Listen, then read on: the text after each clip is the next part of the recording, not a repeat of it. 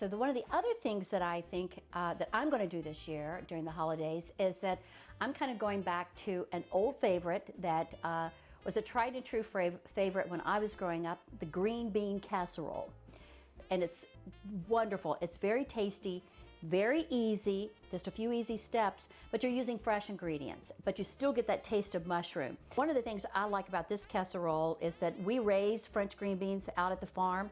I like to use French green beans a lot of times more than the regular green bean. I think these cook quicker and a little more evenly, and so I really like a French green bean, so that's why I'm showing you a French green bean.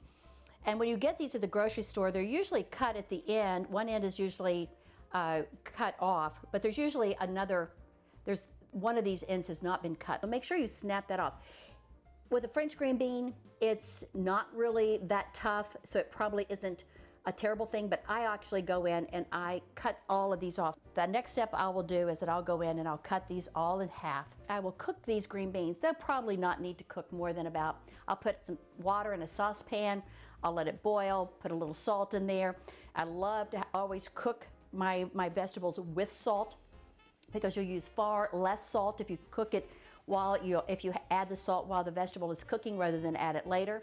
So I'll put a little salt in the water, let it boil, probably let it cook for about 4 minutes until they're just starting to get tender. Slice them up. As I said, put them in about 2 tablespoons of oil, let them be cooking down, then add about 3 tablespoons of shallot to that. Let that start cooking down and getting soft. So you'll get all of that melding of flavors together. So then once that's kind of beginning to meld, then I will add some flour to that, some all-purpose flour, probably about 3 tablespoons of all-purpose flour, and I'll mix that up. I'll make like what is called a roux. It is what is going to thicken this. It's going to make this come together and be thick. So I will put make a roux out of about 3 tablespoons of flour. Once I get that mixed and you get all the lumps out of it, then you can go back and add about maybe about a cup of chicken broth to that and about a half a cup of milk. You could add cream, but you don't have to. I mean, just using whole milk or even 2% or 1% milk, it still should come together. It will still thicken. Mix them together. Mix your green beans with now with your cream sauce, your mushroom and your shallots and your milk and your flour, that cream sauce, mix it together, put it in your casserole. So now you've got the base all done. But if you really want to also add a nice crunchiness and you don't want that fried piece on there and you're trying to be healthier, I would go back with some panko, or even better, take a couple of slices of whole wheat bread out of your loaf of bread that you may have, and then just give it a quick whirl in a food processor until you break it down and it's just really like breadcrumbs, or tiny little breadcrumbs.